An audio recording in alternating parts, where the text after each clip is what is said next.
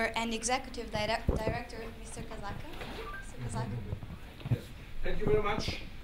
So obviously my first words are to say that we had the pleasure to hear to one of our most recent collaborators at South Asia Democratic Forum, Katia Rodrigues,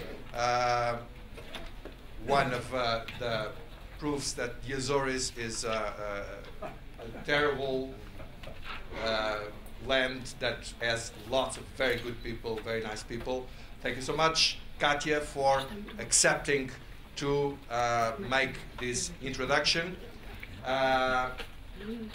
Dear members of the European Parliament, President Landsbergis, Sir Graham Watson, Joe Leinen, and my dear friend representing the World Bank here in Brussels, Sándor Sipos. Ryszard Czarnecki just called me a while ago saying that unfortunately he will be a bit late, but we are waiting for him at any minute.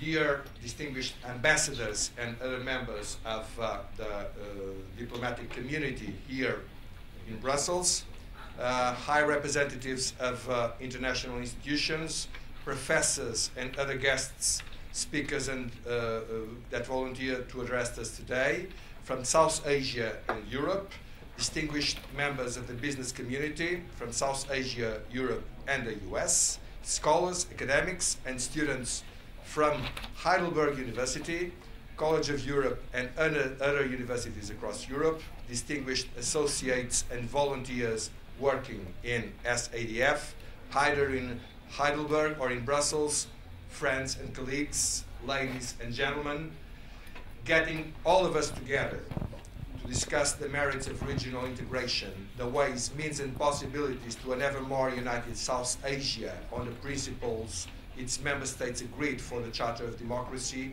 of their regional club, is a tremendously important and gratifying step for the South Asia Democratic Forum. And I would like to express my deep satisfaction and thanks to your presence, to the whole of you. In the 18 months of the existing of SADF, it came from an offspring of the association some friends of mine in the Middle East and Europe and myself had created in the end of 2010, the Alliance to Renew Cooperation Among Humankind, to become a think tank that is also becoming a reference on relations between Europe and South Asia. We have promoted conferences, studies and round trips. We established partnerships and close relations with civil society organizations in South Asia. We developed a deep-rooted relation with the South Asia Institute of Heidelberg University, and we count now with one of the most distinguished academics at the institution as our own Director of Research, Dr. Siegfried Wolf. The partnership we established with Gallup allowed us to start basic scientific studies on the South Asia public opinion, state of mind regarding all strategic issues on cooperation, peace and development. The Insights South Asia project, whose results on Nepal and Bangladesh are already available, is a flashing point on the roadmap to South Asia regional construction. And we are developing our best efforts to continue it as soon as possible elsewhere in the region. Following our inaugural conference back in June, it was agreed that we should continue our work on the merits of regional cooperation in South Asia, yet addressing more topics, getting around us what in many cases are the leading personalities in the whole sphere of academic knowledge. And my dear friends, ladies and gentlemen, we will not stop here. Today, this morning, we have already started working on the completion of our work on two of the most critical issues for the whole of the region, empowerment of women and cooperation in water management, two issues that are not dealt with in the present conference. We have a very loaded working day and very prestigious speakers to hear. So I will not take more of your time for the moment, and I am looking forward to address you tonight at the closing session, and I wish you, everyone, a successful and very fruitful day. Thank you.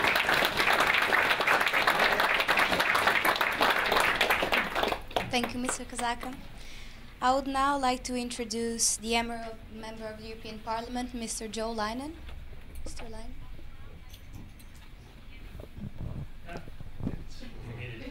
Microphone. Yeah, dear Paulo Casaca, Chairman, dear colleagues, dear guests, thank you very much for the invitation to address this high-level and important conference. What qualifies me to be here on that table? I have been 5 years in the EP delegation to South Asia, and when on a certain moment we had to split it into South Asia and India, I continued with the delegation to India, where Sir Graham Watson is my chairman, and we just came from a visit a few months ago where next to Delhi we have been in Chennai and dealing with all the questions around, let's say, the south of India. Merits of regional cooperation is the topic of this year's conference. And in fact, I think we can learn a lot from each other. South Asia, as Europe, has small countries and big countries. It has developed regions and less developed regions. And it has, as Europe, all the problems of the world. So how do we solve our problems, how we meet the challenges? And there in Europe, as you know, we had to draw a bitter lesson from hostility, from fanatism, from hate. I'm from Germany, living exactly in the village to the French border on Alsace-Lorraine. And Germany and France made 3 wars for hating each other and for territorial questions, Alsace-Lorraine. And then we decided that cooperation is better than confrontation after the disaster of the Second World War. And when I'm over there, I said India and Pakistan made 3 wars about Kashmir. And there is still not, let's say, peace. And for me, at least, it is clear not to change borders, but to open borders. Make step by step of confidential measures to open borders. And then you would see that people like each other, that they work to each other, and it's for the benefit of everybody. Now, today you are addressing some of the key issues, security and peace. I mean, peace is not everything, but without peace, a lot of things are not possible. So, of course, peace is a value for lots of things of development and well-being. And being a chairman and former chairman of the Environment Committee, I think that all your issues like energy, like water, like food, agriculture, are necessities, are basic needs that have to be developed and can be developed together. I think that SAARC has huge potential, not to say you are a booming region. It has all the credentials, all the elements for a good future. And we, at the end of that catastrophe of the Second World, Winston Churchill held this famous speech in Zurich where he said, "I wish that we developed the United States of Europe." So he might have regretted later to spell out this vision for, let's say, political united Europe. Of course, it's my dream that we get the United States of Europe, and we will be different than the United States of America. It is a different model, it's different conditions. And SAARC needs a vision, and it will be again different to what we do in Europe. But I think we can learn a lot from each other, and then welcome very much, Paulo, that you took the initiative from the South Asia Democratic Forum to bring people together from all stakes and all stakeholders, and I think this can be a fruitful exercise to understand each other, to build up on cornerstones where we have the same objectives and aims. And like in Europe, I said we have small countries, big countries. Between Germany and France, we had Benelux, and especially the small Luxembourg, 450,000 inhabitants, Germany having 82 million inhabitants, and Luxembourg played a prominent role in mediating. And when I see the ambassador of Sri Lanka, friends from Bangladesh, from Nepal, I think we need as well mediation in the South Asia region, where maybe the others are not coming together too good and too quickly. At the end, I wish you a big success and look forward to the next conference of this good think tank. Thank you very much.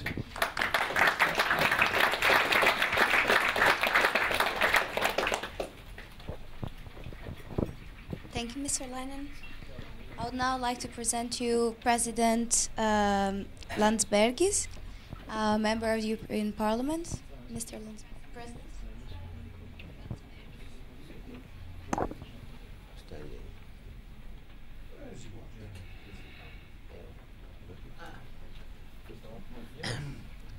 Distinguished colleagues, ladies and gentlemen.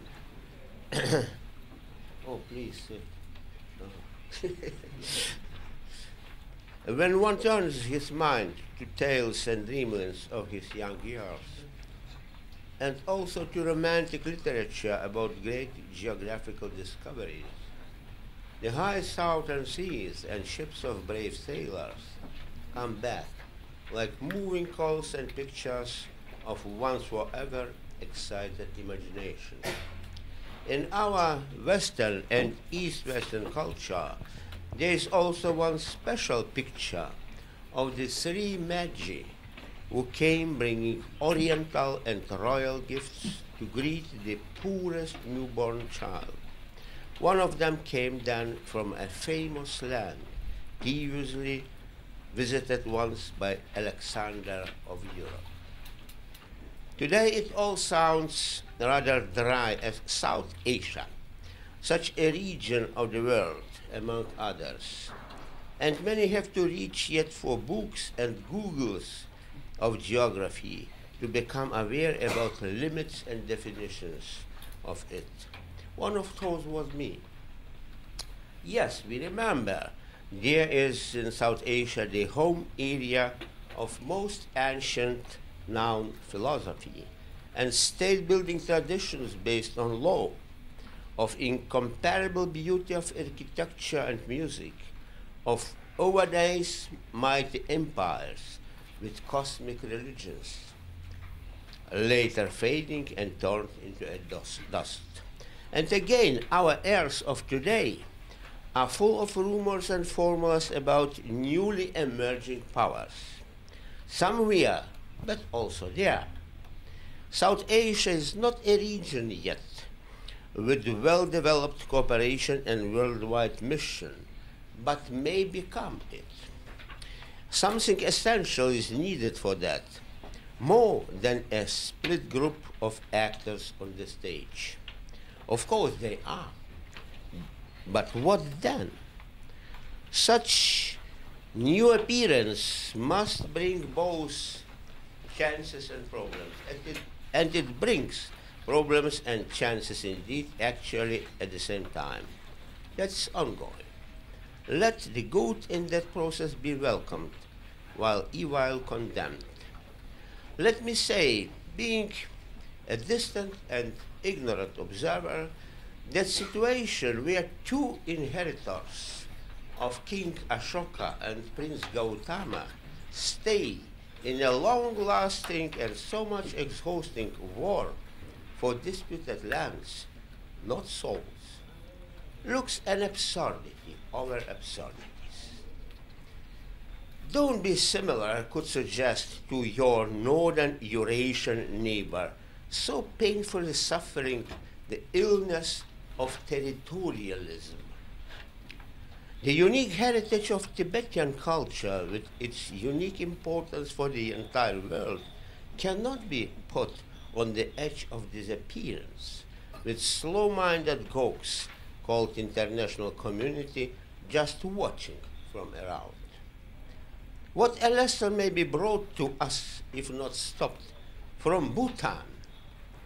There is a government concerned about people not in terms of material wealth, but of happiness. That is something different from our Western chains of mentality. Richness and happiness is not the same, dear economists. You may have money and a cancer together. is hardly to be called an achievement. What is then and how accounted your living standard to add the cancer of greediness is not much better of other forms. The classical wisdom of East, that also of South Asia, appears much needed for our unhappy West, unhappy despite its all false values. Let me quote the great poet of Bengali, whom I admired while still young. Prisoner, tell me, who was it that wrote this unbreakable chain? It was I, said the prisoner, who forged this chain very carefully. I thought my invincible power would hold the world captive, leaving me in a freedom, undisturbed. Thus, night and day, I worked at the chain with huge fires and cruel hard strokes. When at last the work was done, and the links were complete and unbreakable, I found that it held me in its grip. The poet and philosopher saw this captive by himself as a metaphor used for more and more materialist, whose times expansionist, and finally consumerist, industrial Western civilization. He wished for India, like Mahatma Gandhi did as well, a different way. What ways were chosen generally in South Asia, you know better than me. But while the South Asia prefers democracy, there is a question of possible common way for all democracies in the East and West. Completion is better than competition. Consolidation of democracies and bridge between the great democratic entities is of crucial need if we don't want to disappear in a worldwide terrorist war. Anyway, the westernization of South Asia and efforts striving to get one more great self-captive of industrial consumerism, like new big house founded in a swamp of sovereign and community debt, would not be the best way, but rather a lost chance. Of what? That chance could be the merge of different approaches, more rational and more spiritual ones.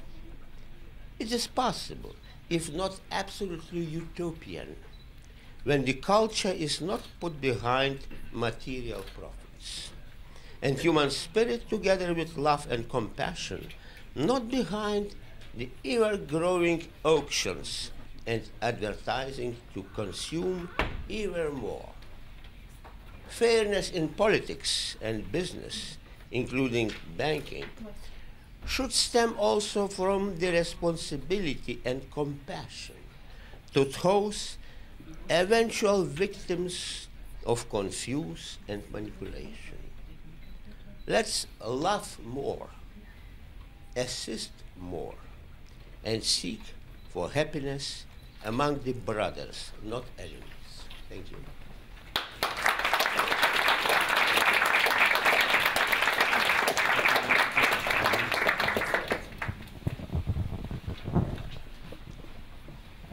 Thank you, President Landsbergis. I would now like to introduce you, Sir Graham Watson. Sir Graham. Thank you, and thank you for inviting me. I must say that as a Brit, to be asked to talk about South Asia always worries me. If it is true that the sun never set on the British Empire, it was probably because God would not trust the English in the dark. I congratulate Paulo Casaca and what he has done in establishing the South Asia Democratic Forum. I think it is hugely important, and I think it is doing hugely important work. Why? Because nobody can now deny that we live in a global economy, an economy of which the contours are drawn in the computer campuses of West Coast America, in the coal centers of India, in the factories of China, and an economy in which human interaction is going to be increasingly important. And one of the things that strikes me, having to chair the European Parliament's delegation for relations with India, is how civilizations rise and fall not according to their material wealth or to their mineral wealth, but according to their values. Of course, if you have efficient capital markets and the rule of law and openness to new ideas, you can do a lot, even in a poor country. But if, too, you have confidence in the ability of your people, if you have the values of compassion and tolerance, then you can achieve far more. And it was not that long ago when here in Europe we were burning Giordano Bruno at the stake for being a heretic, while the great Mughal Emperor Iqbal was codifying a Bill of Rights into the Indian Constitution. Today, here in Europe, we are debating whether we should extradite suspected terrorists to the United States of America, while in Kashmir, what is happening is an affront to humanity and a disgrace. We, in our meetings with Indian parliamentarians, talk about lots of things. We talk about trade, we talk about climate change, we talk about renewable energy, we talk about human rights. Probably most of all at the moment we talk about trade because we're trying to negotiate a free trade agreement between the European Union and India. And I have no doubt that a successful outcome of that free trade agreement would be a win-win situation for both sides. But I'm interested that in your program today, one of your sessions is entitled The EU-India Free Trade Agreement, a First Step Towards a SAARC Economic Space. The role of trade in bringing South Asian countries will be just as crucial as it has been in bringing the countries of the European Union together. But the role of tolerance, too, in opening that up will be important. And one of the things that fascinates, concerns, sometimes worries us, is, of course, the relationship between India and Pakistan. If you look at the figures for trade, go back to 1948. Do you know what the situation was in 1948? 32% of all Pakistan's imports, a third of all its imports, came from India. Over half of all Pakistan's exports went to India. By the 1950s, that had declined to a mere trickle. Look more recently to the 1990s, and you find that Pakistan's exports to India were just 0.5% of its total exports, and its imports were just over 1% of its total imports. Now, thankfully, things are changing. They're changing rapidly. Between 2004 and last year, trade between the two countries had increased ninefold. I think we're talking now of trade that's up to $2.7 billion in value. And things like the signing of the visa agreement, just so very recently, are signs of hope for things to come. There is a lot that can be done by bringing countries and people together. And I managed to find a lovely quote from Pandit Nehru, who said in March 1947, when the Indian Council on World Affairs organized the first Asian Relations Conference in Delhi. And he said, Asia is again finding herself. He said, one of the notable consequences of European domination has been the isolation of the countries of Asia from one another. Today, he said, that isolation is breaking down because of many political and other reasons. Well, sadly, Nehru was proved wrong back then in 1947, but increasingly he is being proved right. At the moment, only 5% of total world trade takes place within the area of South Asian regional cooperation. The potential for building that is huge. And if I could send one message to the work of your conference today, it would be not only to look back at what Nehru was saying in 1947, but to remember what Victor Hugo said a good 50 years before that. The only battlefields, he said, in the future will be those of markets open for business and the human spirit open for ideas. That has to be the way forward for South Asia.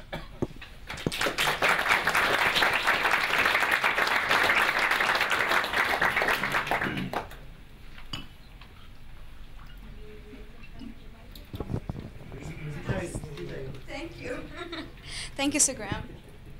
I would like to introduce you another member of the European Parliament, now Mr. Ryszard Czarnecki. Bit complicated. Thank you. Mr. Chairman, ladies and gentlemen, I'm delighted to be here today at this conference on the merits of regional cooperation. As a member of the European Parliament from Poland, which has itself benefited from the merits of regional cooperation on our own stage, the European Union, and indeed a member of the European Parliament's Committee on Regional Development, I'm pleased to see that this conference will open a similar dialogue in the South Asia context.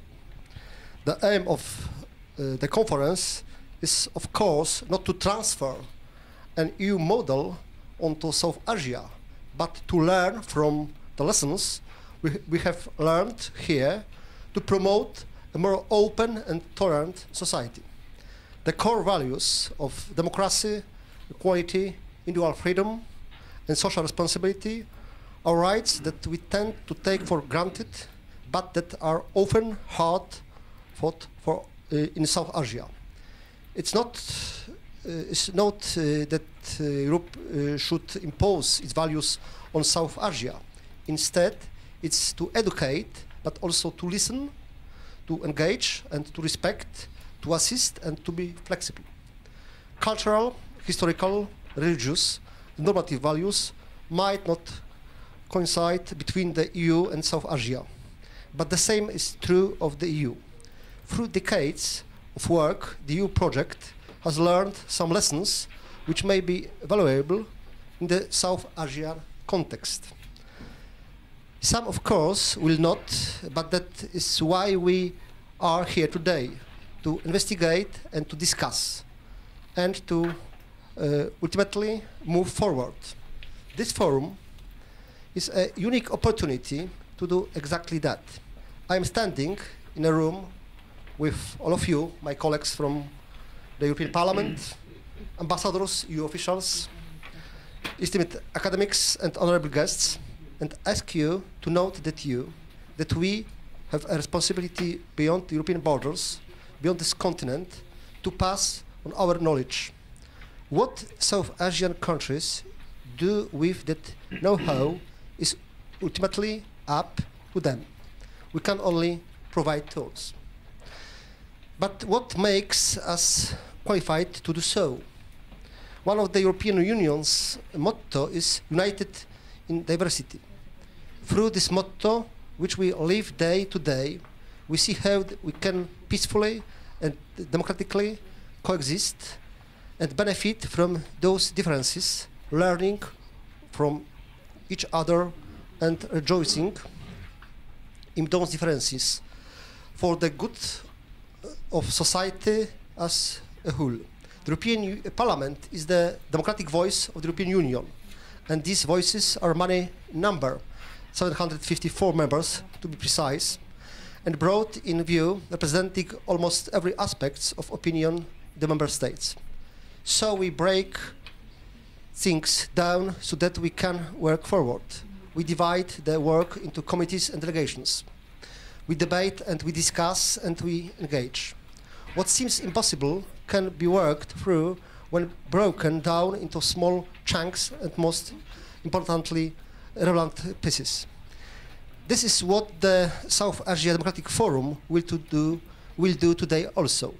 I'm delighted to see that the individual workshops this afternoon soon will allow the participants to address concrete issues which can be worked on. By speaking in the specific rather than the abstract. Links can be forgot. Topics are diverse as education, the internet, nuclear threats, terrorism, food security, the SARC and energy will be discussed. This too is a lesson from the EU. Tangibility. The EU, as we know, was born from the ashes of the Second World War. But we also know that the original members of the European Coal and Steel Community and later the European Economic Community come together to cooperate economically. I know that many of our guests from abroad who are here today spend the morning in the Parliamentarium, the European Parliament's Visitor Centre, which traces the history of and evolution of the European project. And so I trust that this will resonate with you in particular. Every closer union followed the early days based on economic ties until we reach today's situation where member states retain sovereignty but are tied by common political values through our treaties.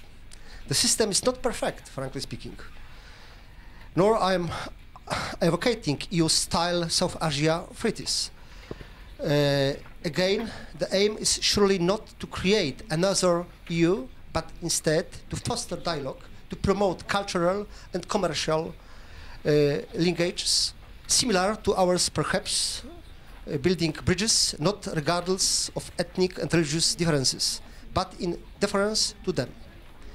That is the absolutely key. Tolerance and respect must always be to the fore. That is not to say that fundamentalism should be tolerated in any regard. Indeed, one of this afternoon's workshops will discuss how education can overcome fundamentalism without infringing religious rights. Fundamentalism has led to the unfortunate situation where the ideological view of Islam is distorted for personal and political gains. Through engagement, through these very real and concrete issues facing the region of South Asia, this conference can provide a template for cooperation and hopefully momentum to move forward. The use of the word regional in the dialogue today is significant, I feel. Region is of course an area with definable characteristics, but not necessarily definable boundaries. The region of South Asia contains many sub-regions, just as the EU does, and also the countries in South Asia share a commonality, just as the EU member states do. And the European Parliament, as a member of the Committee of Regional Development, my work is concerned with an aware of the Union's regional policies. EU regional policy is sophisticated in its detail and not necessarily transferable to South Asia or its region therein. But at a basic level, its aims are solid and universally applicable. The general idea of investing in particular geographical areas to promote development makes sense. Regional policy in the EU is concerned with investing in regions within the Union to reduce economic, social and territorial disparity. The commitment to this idea is significant. The EU is investing 347 billion of euro in its regional policy between 2007 and 2013. This money goes towards improving education, investing in jobs, and improving transport links, as well as targeting money where it really makes an impact on the ground. There are surely lessons here for South Asia in that such investment reduces disparity and ultimately leads to a better society at an EU level and better societies at the regional level. A key point to note is that regional policy is tailor-made. I cannot emphasize enough that solutions to problems in the South Asia context must be developed within that context. In this regard, the South Asia Association for Regional Cooperation, SARC, which will be explored in detail in 2 of the workshops later today, cooperates along 11 different regional policy areas and is composed of 8 South Asian countries. Whilst the EU cooperates culturally and at social levels through other initiatives, besides regional policy per se, there are parallels to be drawn between the intention of both the EU and the SARC, namely to promote cooperation within. This is the real crux of the conference here today, to promote harmony. Through dialogue between us all, between South Asia and the EU, and within South Asia, and even within this hotel, it's my hope that our policy victories, and indeed equally our policy mistakes, will serve as both a lesson and reference point for South Asia countries moving forward. That, to me, is real value. For us Europeans in the room, I believe that equally we have much to learn from South Asia, and a forum such as this can only be beneficial in terms of the knowledge it imparts and the debate it gives rise to. Thank you.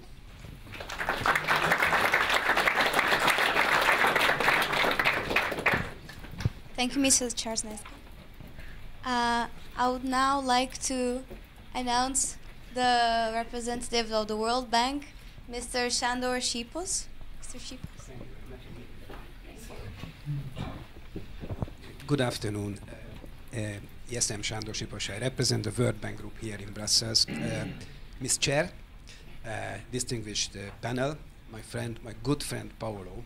I remember that some time ago Paulo came to me with a plan to start this enterprise. And he was asking me, Sándor, do you think that there is room here for one more think tank? How many do you know? I said, I know 125.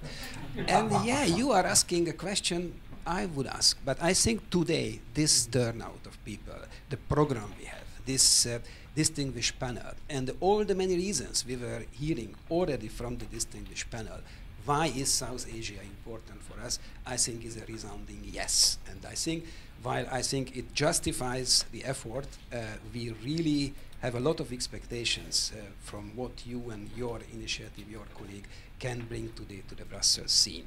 I'd like to add one element to the many why South Asia is important.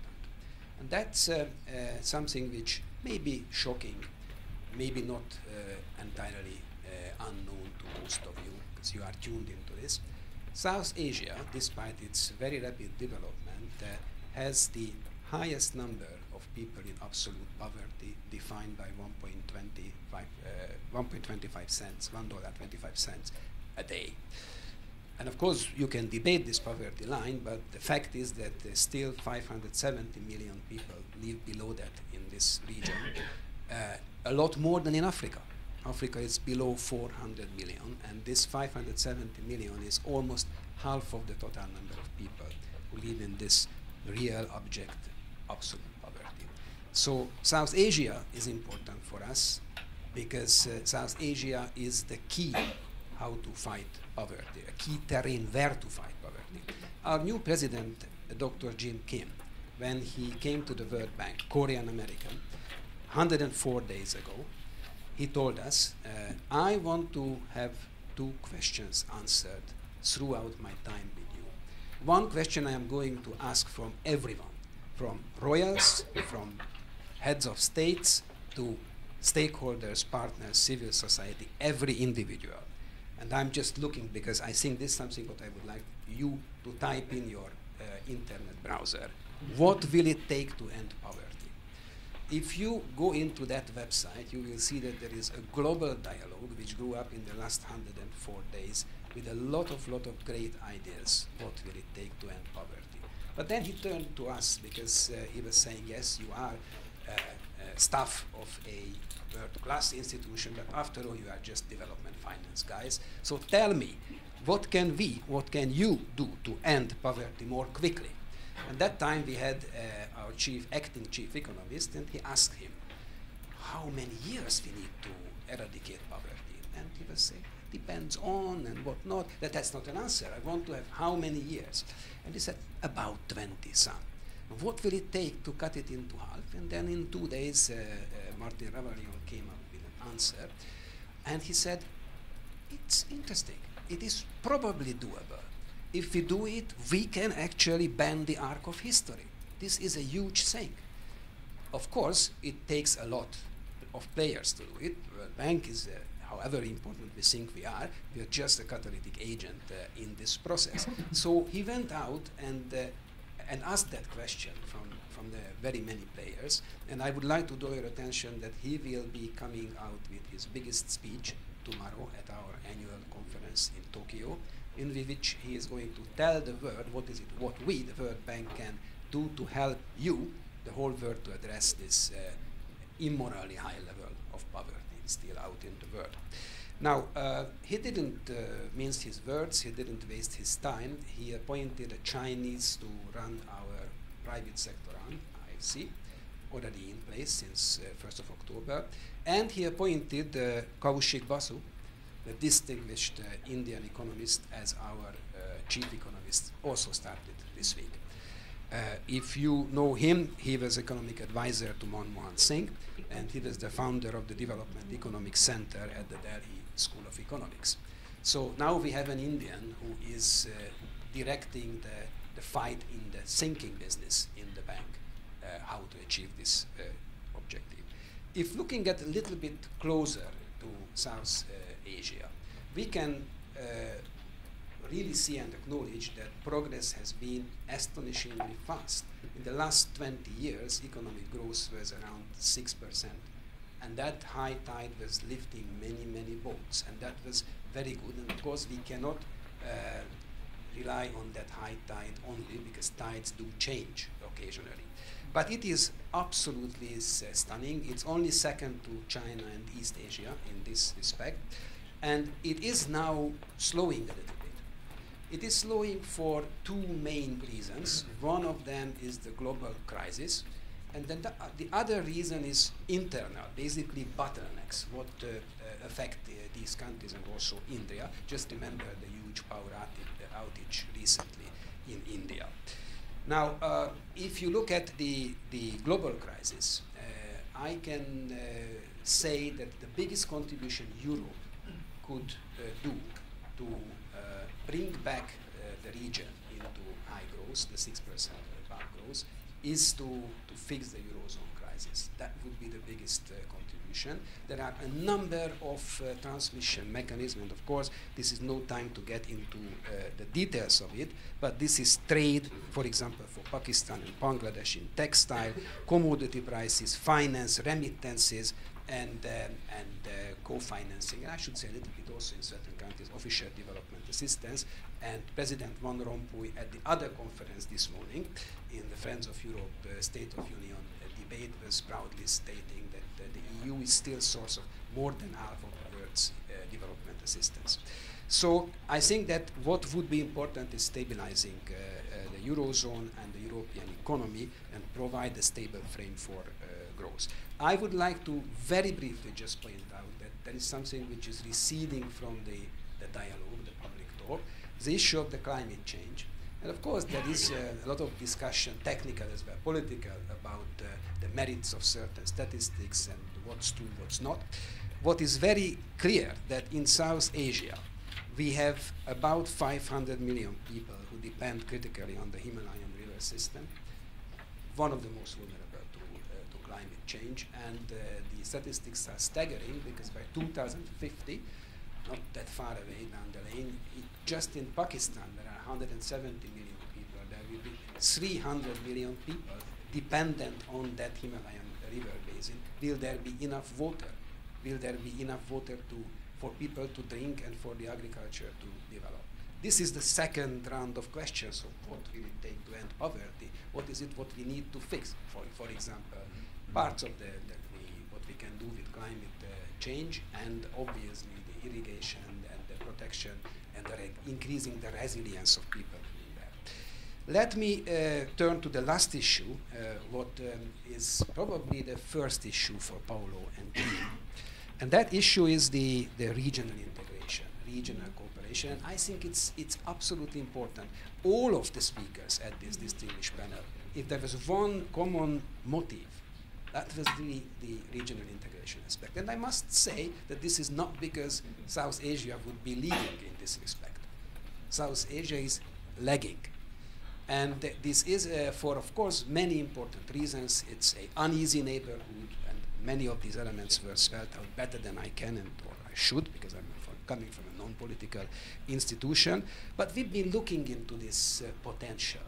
We are coming out soon with studies which will be making the case for increased cooperation, showing the cost of not doing it. And we are looking at low-hanging fruits, what can be harvested in promoting regional integration, open border crossings to more trade facilitation related to that.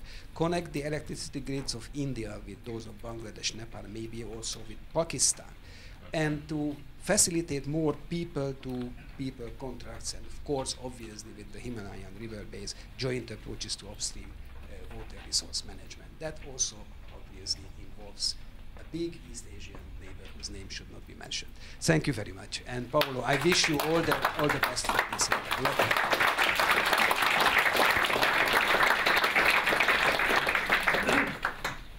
Thank you very much, Sándor, for these words and for this magnificent contribution, for pointing out the way that we have to perceive in our efforts. I think that all of us, we had a fantastic opportunity of hearing outstanding speeches of personalities like President Vytautas Landsbergis, Sir Graham Watson, Member of the European Parliament, Joe Leinen, Ryszard Czarnecki, and of course, Sándor. I think that we are very glad if you allow us to include your contributions in a written form in the book that we want to publish on this conference, because these were very important points.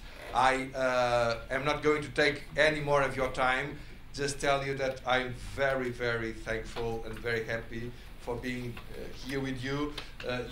All of you, you are old friends from my previous life, and you have been really helping me tremendously, and I think that the continuation of the conference will go on in the same line